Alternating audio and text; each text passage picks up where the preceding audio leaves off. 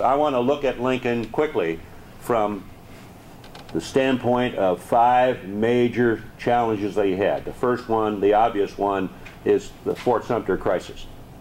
Then we're going to talk about how Lincoln dealt with the major problem of keeping the border states in the Union. Then I want to talk about his cabinet, which again was a huge challenge for him. The fourth one that we'll share on this morning is the issue of emancipation, and finally finding a general or a cadre of military leadership that could win the Civil War. Let's go quickly to Fort Sumter.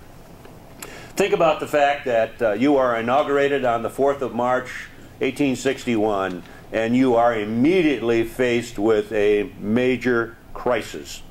Think about the fact that as a president, or think about any big job that you may have taken, and there's normally a honeymoon. I've been a college president twice. It resulted from a national search. They decided that I was the best person that wanted the job, and there was a honeymoon where I couldn't do anything wrong. Everybody loved me and shook hands and smiled at me. Well, Lincoln begins his presidency with no honeymoon at all. He doesn't have an opportunity to even settle in. You know, when we often say that a brand new legislator's first job is to find out where the restroom is.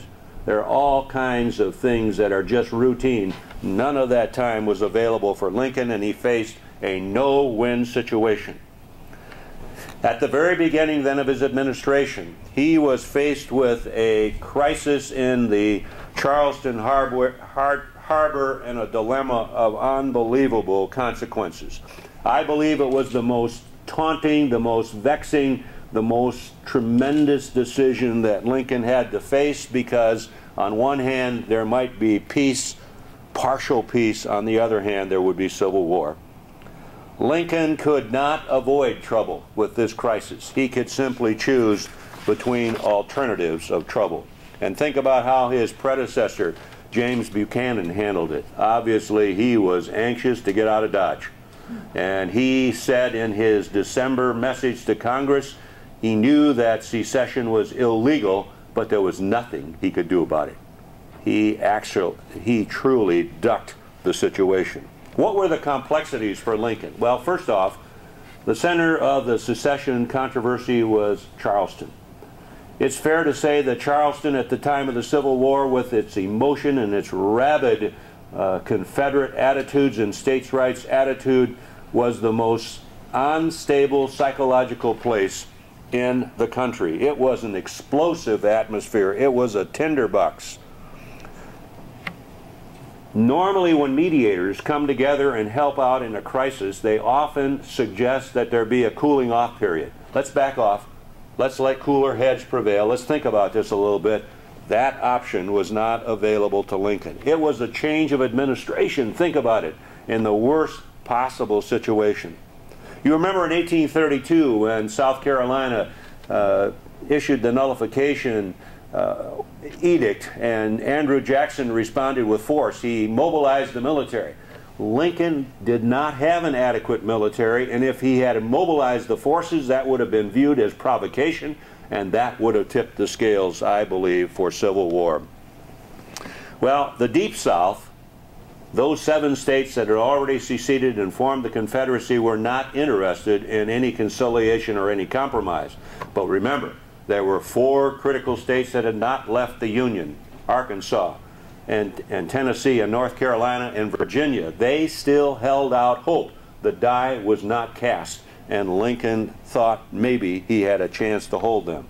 On March 15th, less than 2 days after his inauguration, or about 2 weeks after his inauguration, I should say, Lincoln put the question to the cabinet, and only his Postmaster General, Montgomery Blair, agreed that Fort Sumter and Fort Pickens ought to be held. Every other member of his cabinet said we ought to give them the forts and capitulate.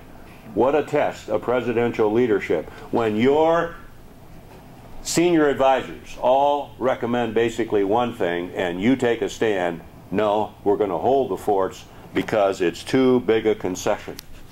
Well, Lincoln, I believe, responded in a way of great courage. He responded in a way that was basically peaceful and non-aggression. You remember he sent a relief force that was only taking supplies. It was not an armed vessel, and he even informed the South Carolina governor that they were coming.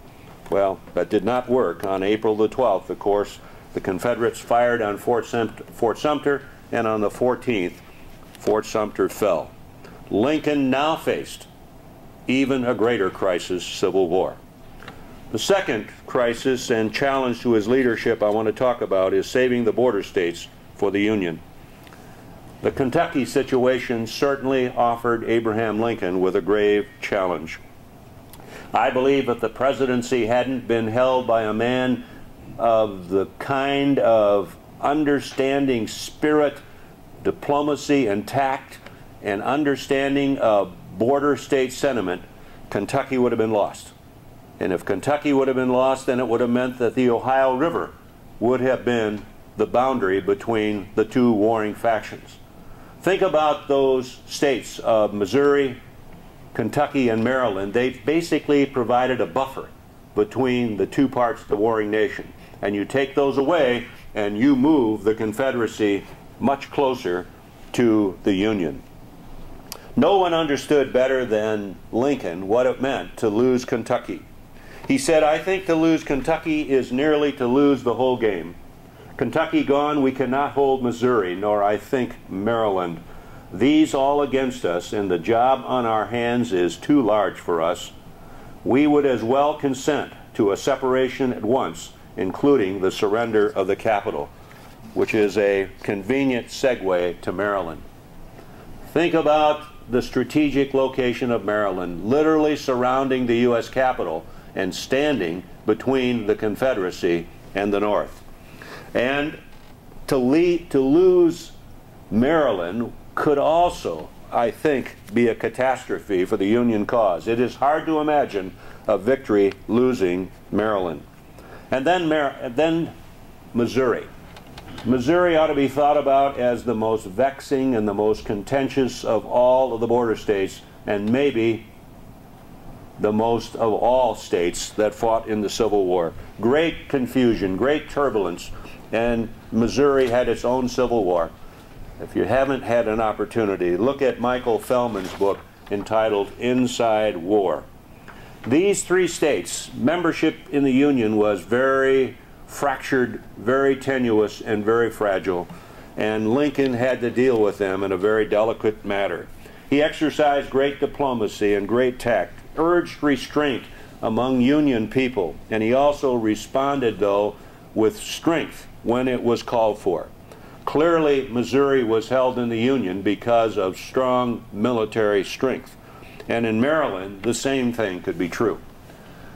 The Lincoln administration watched very carefully the fall elections in 1861 to see what happened, and he took extreme measures. He arrested 19 members of the Maryland legislature because he thought, his administration thought, that they were traitorous.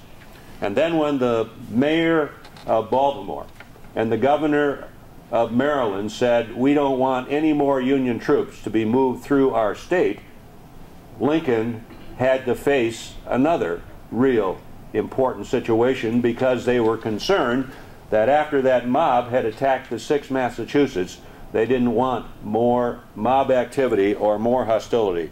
And Lincoln responded with unmistakable firmness, and I love his statement.